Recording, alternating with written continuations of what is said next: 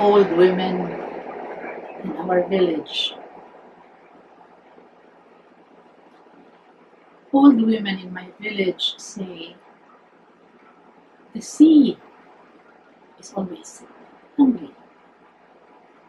They say, that's why it comes without fail to lick the edges of the barrier sand, rolling through rafts of mangrove, smashing the salt-steeped flood on guardian cliffs, breaking itself against rock faces, landlocks, hills, reaching through to the fields, forests, grazelands, villages by the water, country lanes, towns, cities, where people walk about as in a dream. Deaf to the wind, shushing the seas, sibilant, sighing. Someday we come, someday we come, someday we come. Only the old women hear the ceaseless warning, watching grain drying in the sun, or tending the pot, or gutting a fish for the fire, fingers bloody, clothes stained, scent of the ocean rising from the mangled flesh to their lungs. Nights, as they sit on their mats, rubbing their knees, waiting for ease to come and sleep, they hear the sea endlessly muttering, someday, someday, someday. Nudging the old men beside them, their mates, empty-eyed seafarers, survivors of many storms in the sea's vast loneliness, now half lost in their old age, amid the household clutter.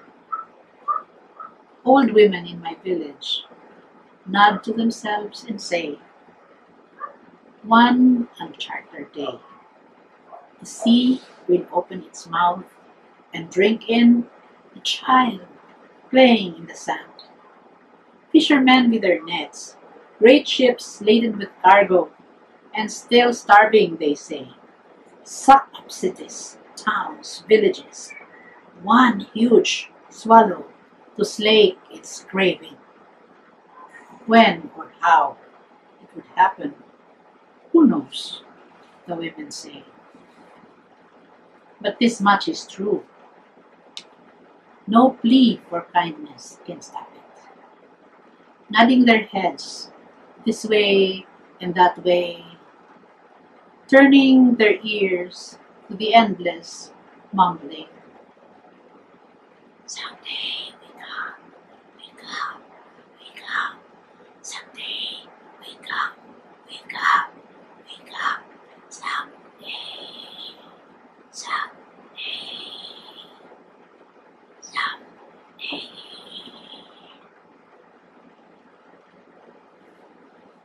On nights when rain pours as if the very gate of heaven is open, and nothing to stop a shivering earth from death by drowning, people in my village tell this story.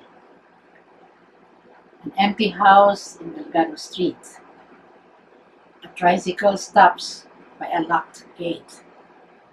A man alights, his wife, an infant held close to her chest, a boy of 5 or 6, gripping her skirt with bony fingers. Delgado, that one word the man said, brought them to this unlit house on this lonely street in our village. Not a sound throughout the ride. Now the man digs for fare in his pockets and comes up with a few clamshells, holds them out like coins to the driver. I'll get the fare, says the man, unlocks the gate, and enters the dark house. everyone following him. He never returns with the fare. Seized by suspicion, the terrified driver flees, pursued by the reek of fish in the wind. This tale goes the rounds of Cardo's motor shop and Kai's Kalduhan, wherever it is that drivers go to pass the slow time of day, or when rain forces them to seek shelter. The story grows bigger with every telling. Barnacles on the man's neck, his hands, his ears, the woman's hair stringy like seaweeds, the infant in her arms, swaddled in kelp.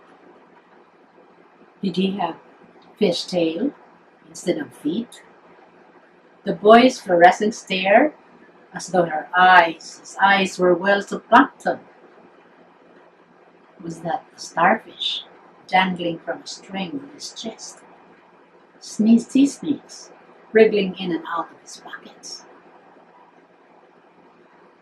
They say the house in Delgado Street waits, empty and dark, as on the day 11 years ago when the MV Doña Paz, with 2,000 on board, became grab for the sea. Old women in my village remember rows of coffins on the dockside, odor of rot in the air, waves everywhere, and for a month at least, funeral processions winding down every day in the streets of the city.